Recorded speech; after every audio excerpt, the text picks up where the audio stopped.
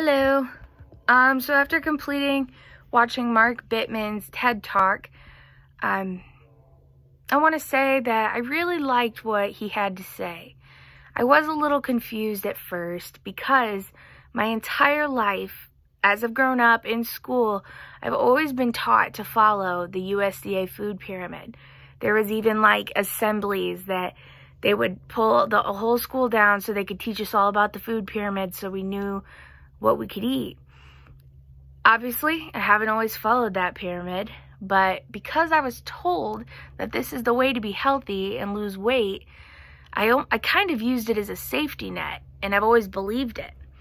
Like, so say this diet doesn't work for me, and this diet doesn't work for me, then I could always fall back on the food pyramid. But Mark Bittman has showed me that that's not necessarily the case, and he's honestly made me think pretty hard now.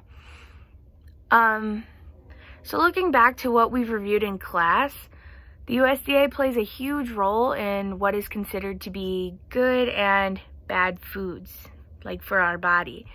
But after hearing how much pollution and basically animal abuse that we as a society has caused, I think he's onto something. I really do.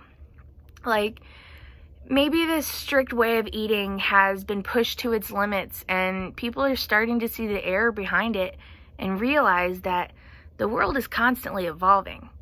Things change, and sometimes what we once thought was true isn't any longer. I learned that maybe meat isn't as great for you as I've always thought, or as what I was taught or what I grew up believing. Like, it's filled with protein, and I knew that was good for you, so I always assumed that it was a healthier choice, a healthier way to go, but apparently that's not true. Like I said before, I was a bit confused because he was going against what I have always been taught, but his explanation has me on the edge. I'm really not sure what to believe. I think I definitely would like to do a little bit more research on it because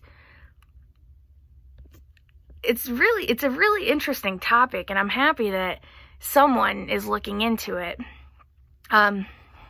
This will impact my future dietary practice because I will no longer be assuming that meat should be a part of every meal as I've always done. I've been looking for what I can do to be healthier and stronger and lose weight, and this just might be it for me. I hope he's right, and I hope America, that we can find ourselves again, because he might be right. Like, family dinners and home-cooked meals are so rare in today's society.